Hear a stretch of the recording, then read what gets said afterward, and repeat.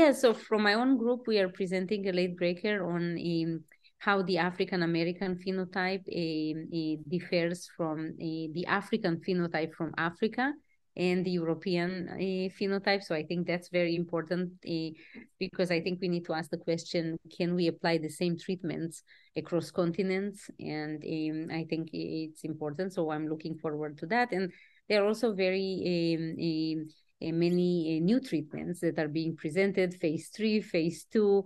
Again, it's super exciting times. And I think just keeping up with the new treatments. And I think also I'm excited about some personalized medicine approaches that are applied now to these diseases, including before and after treatment, understanding responders versus non-responders. That's also exciting.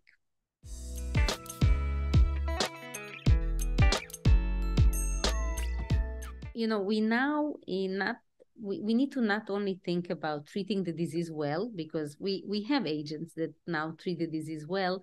I think it's time for us to think as a specialty and for our patients about disease modification.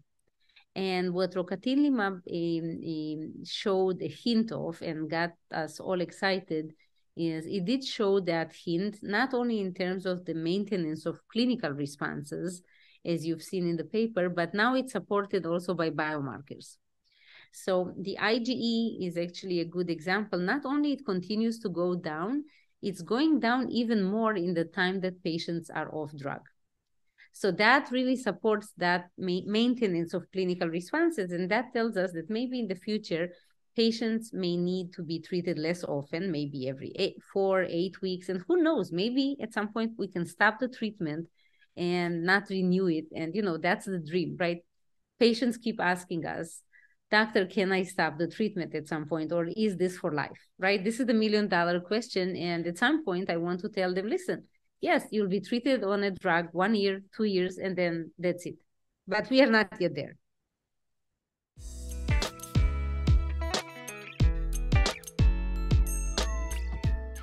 So there is an OX40 antagonist, and there also is, but we didn't hear the results of the study.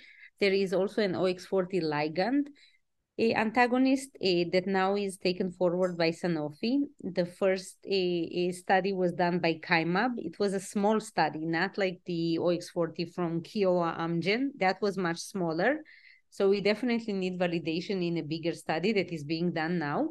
But it's also part of the same pathway, so we are also very excited about that.